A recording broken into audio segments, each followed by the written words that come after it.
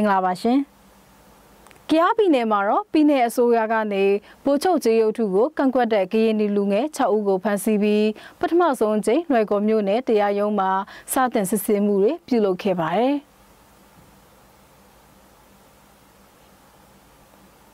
ရှမ်းပြည်နယ်မှာတော့အစိုးရစစ်တပ်ကနေ20ကျော်ကြာတင်စီထားခဲ့တဲ့မြေယာတွေပြည်လည်ရရှိဖို့စုယုံနေချိန်မှာသူ့တိုင်မှုကဆန္ဒမပြဖို့လာရောက်မြစ်တာရက်ခံခဲ့ပါတယ်။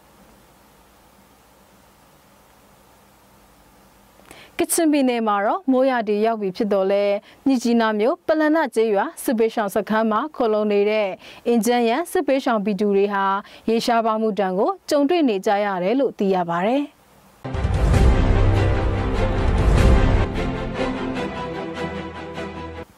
ရခိုင်ပြည်နယ်မှာAAနဲ့ဆက်နွယ်လို့ဆိုပြီးတန်တရားနဲ့ဖမ်းဆီးခံထားရသူအယောက်90ကျော်ကိုဇွန်လ20ရက်နေ့ကစစ်တွေမြို့နယ်တရားရုံးမှာရုံးထုတ်ခဲ့ပါတယ်။ရုံးထုတ်ခံရသူအယောက်90ကျော်ထဲမှာမြောက်ဦးမြို့နယ်ကျောင်းတော်ကျေးရွာက12ယောက်လက်ကကျေးရွာက24ယောက်အောက်တားကန်ကျေးရွာက9ယောက်ရေတိတ်တောင်မြို့နယ်ကြောက်တန်းကျေးရွာက10ယောက်ကျောက်တော်မြို့နယ်ကန်ဆောက်ကျေးရွာကဆရာတော်2ပါးနဲ့အရက်တာ3ယောက်တို့ပါဝင်ပါတယ်။အခုလေလေမထွန်စားရခဲ့အခုလေလေမထွန်စားရရင်ကျမတို့မိသားစုလည်းအခက်ခဲရှိပါတယ်ကျမတို့မှာအဲ့ဒီတားလေးနဲ့လေထွန်စားတာပါသူတို့ကအေးအေးရှိတယ်လို့ပြောပါတယ်အဲ့လိုလဲဆွဆွဲပါတယ်ကျမတို့တားကအဲ့ဓာတွေနဲ့လုံးဝမပတ်တဲ့ဘူးတခုမှလည်းမပတ်တဲ့ဘူးသူတို့တွေကိုရုံထုတ်တဲ့အခါမှာတစ်ဖွဲ့ချင်းစီရုံထုတ်ခဲ့တာဖြစ်ပါတယ်သူတို့အထက်ကချို့ဟာရာသီတုပ်ကွေးကြောင့်နေမကောင်းဖြစ်ကြပေမဲ့ဆေးကုသခွင့်မရကြဘူးလို့လည်းမိသားစုဝင်တွေကပြောပါတယ်ကျမရောက်ကြတဲ့ပါဝင်ဆေးချရအကုန်လုံးတောက်ပြဖျားနေတယ်အဲ့ဒီယောဂကကိုယ်ဆိုင်တဲ့ယောဂတယ်အဲ့ဒီယောဂတယ်ကျမဆေးကုချင်တယ်ကျမတို့ဆေးကုခွင့်လည်းမရဘူးကျမတို့ဘက်ကနေနေကိုရက်စားပြီးကျမတို့ယောက်ျားတွေကိုပေါတော့လိုက်ပစ်စီရှင်တယ်အခုသူတို့ယောဂတယ်လည်းကိုယ်ဆိုင်တဲ့ယောဂကြီးပဲအကုန်လုံးပဲမိသားစုဝင်တွေအခုလိုဖမ်းဆီးခံနေရတဲ့အတွက်လုတ်ကိုင်းစားဖို့အခက်အခဲဖြစ်နေကြလို့ဖမ်းဆီးခံထားရသူတွေထဲကအပြစ်မရှိသူတွေကိုပြန်လုပ်ပေးဖို့ကိုလည်းမိသားစုဝင်တွေကတောင်းဆိုခဲ့ကြပါတယ်ဒေါက်တာစင်တီရာမောင်ဦးဆောင်တဲ့မေတော်စေခန်းရဲ့နှစ်30ပြည့်နှစ်ပတ်လည်အခမ်းအနားကိုဇွန်လ22ရက်နေ့ကမဲဆောက်မြို့မေတော်စေခန်းမှာကျင်းပခဲ့ပါတယ်။ထိုင်းမြန်မာနယ်စပ်အခြေဆိုင်အခမဲ့ဝန်ဆောင်မှုပေးနေတဲ့မေတော်စေခန်းဟာဆိုရင်ရွှေ့ပြောင်းအလုပ်သမားတွေရဲ့ကျန်းမာရေးပညာရေးအပြင်ပြည်တွင်းနယ်และကျန်းမာရေးဝန်ဆောင်မှုတွေနဲ့ရက်တီလှုပ်ဆောင်လာခဲ့တဲ့မေတော်စေခန်းရဲ့ဖွဲ့စည်းတည်ထောင်တဲ့နှစ်30ပြည့်နှစ်ပတ်လည်အထိမ်းအမှတ်ကိုအခုလိုခန်းခန်းနာနာကျင်းပပြုလုပ်ခဲ့ပါတယ်။မေတော်စေခန်းရဲ့နှစ်30ပြည့်အထိမ်းအမှတ်အခမ်းအနားမှာတော့ထိုင်းနိုင်ငံကျန်းမာရေးဆိုင်ရာတာဝန်ရှိသူတွေမြန်မာနိုင်ငံကျန်းမာရေးဆိုင်ရာတာဝန်ရှိသူတွေနယ်စပ်ဒေသကျန်းမာရေးပညာရေးအဖွဲ့အစည်းကိုယ်စားလှယ်တွေအလူရှင်တွေတိုင်းရင်းသားကောင်းဆောင်အချို့ပြည်တွင်းကနိုင်ငံရေးသမားတွေရွှေ့ပြောင်းလူထုတချို့နဲ့ကျောင်းသားလူငယ်တွေစုစုပေါင်း2000နီးပါးတက်ရောက်ခဲ့ကြပါတယ်ပြီးခဲ့တဲ့နှစ်မေတော်စေခန်းရဲ့ကျန်းမာရေးပညာရေးဝန်ဆောင်မှုတွေအတွက်ကူညီထောက်ပံ့ပေးနေတဲ့နိုင်ငံတကာအကူအညီတွေရော့နေကျဆင်းလာခဲ့တဲ့အတွက်မေတော်စေခန်းအတွင်းစိန်ခေါ်မှုတွေဖြစ်ပေါ်လာခဲ့ပါတယ်။လက်ရှိမေတော်စေခန်းအနေနဲ့ရွှေ့ပြောင်းလူဦးရေတသိန်းခန့်ကိုကျန်းမာရေးဝန်ဆောင်မှုတွေနှစ်စဉ်ပေးနေပြီးကျောင်းသူကျောင်းသား850ဦးခန့်ကိုလည်းပညာရေးဆိုင်ရာပံ့ပိုးကူညီပေးနေရသလိုကျန်းမာရေးဝန်ဆောင်မှုတွေဆက်လက်ပေးနိုင်ဖို့လိုအပ်နေတဲ့ကျန်းမာရေးလုပ်တာအရင်းမြစ်တွေကိုလည်းနှစ်စဉ်မွေးထုတ်ပေးနေရပါတယ်။1988ခုနှစ်မြန်မာနိုင်ငံလုံးဆိုင်ရာဒီမိုကရေစီအရေးလူထုလှုပ်ရှားမှုကြီးကိုစစ်အစိုးရကအကြမ်းဖက်နှိမ်နင်းခဲ့မှုကြောင့်မြန်မာနိုင်ငံနေဆက်ဒေသတွေကိုထောင်နဲ့ချီရောက်ရှိလာတဲ့ဆန္ဒပြလှုပ်ရှားသူတွေရဲ့ကျန်းမာရေးကိုဆောင်ရှောက်မှုပေးဖို့ဒေါက်တာစင်တီရာမောင်ဦးဆောင်ပြီးမေတော်စေခန်းကို1989ခုနှစ်မှာစတင်တည်ထောင်ခဲ့တာဖြစ်ပါတယ်။ရှမ်းပြည်နယ်မှာတော့အစိုးရစစ်တပ်ကနေ20ကျော်ကြာတင်စီထားခဲ့တဲ့မြေယာတွေပြန်ရရှိဖို့လာရှိုးမြို့နယ်ကတောင်သူလယ်သမားတွေဆန္ဒပြဖို့စုယုံနေချိန်မှာသူ့တိုင်မှုကဆန္ဒမပြဖို့လာရောက်မြစ်တာရက်ခံခဲ့ပါတယ်เขาขายยังอันปังเฮลทุบมันได้แต่เขาขายยังอันว่าที่เขาขายที่นี่กังเจอကျွန်တော်တို့ဒီလိုစုယုံရတဲ့ရည်ရွယ်ချက်ကနေရာပြန်လည်ရရှိဖို့လက်ချောက်ဆန္ဒပြဖို့ဖြစ်တယ်ဒါပေမဲ့အခြေအနေကတမျိုးပြောင်းသွားတယ်ဒူတိုင်းမို့ကိုယ်တိုင်ကလာပြီးလမ်းလျှောက်ဆန္ဒမပြရင်သူကိုယ်တိုင်မြေယာအတွက်ကွင်းစင်းဆောင်ရွက်ပေးမယ်တောင်သူတွေဖြစ်ချင်တာကိုဆွေးနွေးကြမယ်လို့လာပြောတယ်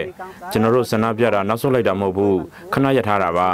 လာရှိုးမြို့နယ်မန်အိုင်ခေနေအီနိုင်စွန်ကွယ်ကောင်းကေနာမွန် တာပုံမန်ပိန်စားတဲ့ကြေးရွာတွေကတောင်တူလေသမားရာချီဟာဆန္ဒပြဖို့ခင်းနှင်းကျောင်းတိုက်မှာဇွန်လ23ရက်နေ့မှာစုရုံးခဲ့ကြပါတယ်အမတ်နှစ်လေးနဲ့လက်နက်ခဲယမ်းတိုက်အမတ်ခွန်စစ်တွေရေးတက်တိုက်ပွဲတွင်တိတ်ဆုံးသွားတဲ့တပ်သားတွေရဲ့ဇနီးတွေကိုမြေနေရာချထားရေးဌာနအမတ်8လေ့ကျင့်ရေးကျောင်းတို့က1992ခုနှစ်ကစပြီးဒီနေ့အထိဧက1000နီးပါးတင်စီခဲ့တယ်လွန်ခဲ့တဲ့ဧပြီလအတွင်းပထမအကြိမ်ဆန္ဒပြပြီးနောက်မြေနေရာအချို့ကိုပြန်လည်ရရှိခဲ့တယ်လို့ပြောပါတယ်အခုတောင်သူလေသမားတွေစန္ဒပြတောင်းဆိုတာကတော့ခင်းနေရွာအနီးကဧက90ကျော်ရှိတဲ့စိုက်ပျိုးမြေကိုတောင်းဆိုကြတာဖြစ်ပါတယ်။တူတိုင်မှုနဲ့တွေ့ဆုံဆွေးနွေးတဲ့အခါတောင်သူလေသမားတွေရဲ့ဆန္ဒအတိုင်းလိုက်လျောမှုမရှိခဲ့ရင်တောင်သူလေသမားတောင်းချင်နဲ့ဆန္ဒပြသွားမယ်လို့ပြောပါတယ်။ကချင်ပြည်နယ်မှာတော့မိုးရတီရောက်ပြီဖြစ်တော့လဲမြစ်ကြီးနားမြို့ပလန်နာကျေးရွာဒူနတီခန့်စစ်ပေးဆောင်စခန်းမှာခိုလုံနေတဲ့အင်ဂျင်ရန်စစ်ပေးဆောင်ပြည်သူတွေဟာရေရှားပါမှုတံကိုကြုံတွေ့နေကြရတယ်လို့သိရပါတယ်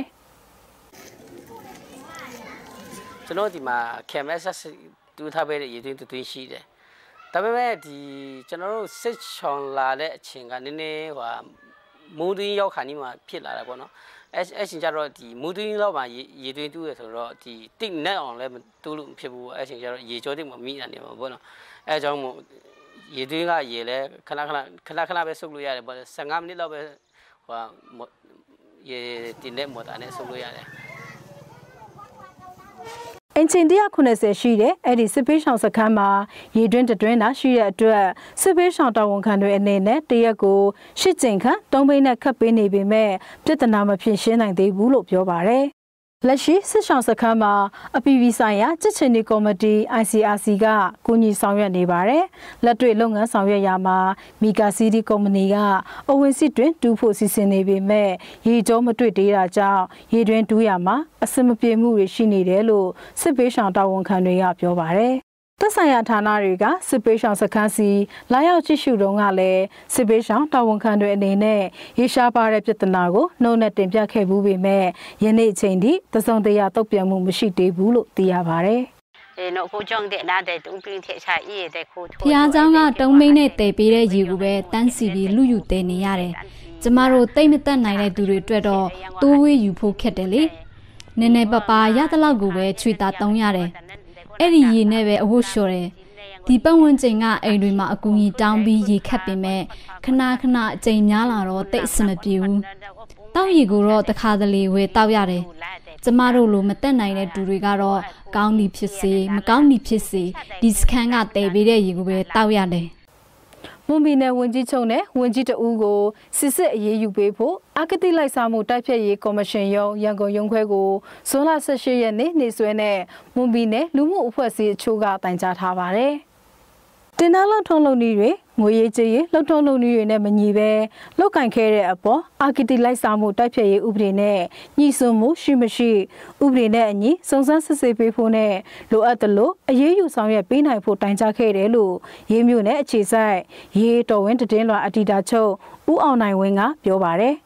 2018ခုနှစ်မီနီဘတ်ဂျက်ဧပြီလကနေစက်တင်ဘာလအထိ6လဘဏ္ဍာရေးနှစ်မှာ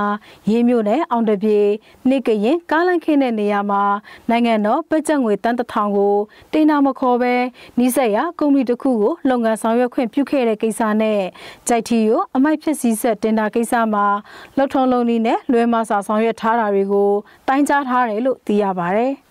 ကျက်တန်တန်ထောင်လမ်းစီမံကိန်းတင်နာမခေါ်တဲ့ကိစ္စကိုနိုင်ငံတော်အတိုင်ပင်ခံပုဂ္ဂိုလ်ဒေါအောင်ဆန်းစုကြည်ရဲ့နှုတ်မိတ်နဲ့လှုပ်ဆောင်ခဲ့တယ်လို့မွန်ပြည်နယ်လွှတ်တော်အတွင်းပြောခဲ့တဲ့စကားဟာစကားမှားခဲ့တယ်လို့ဒေါက်တာအေးဆန်က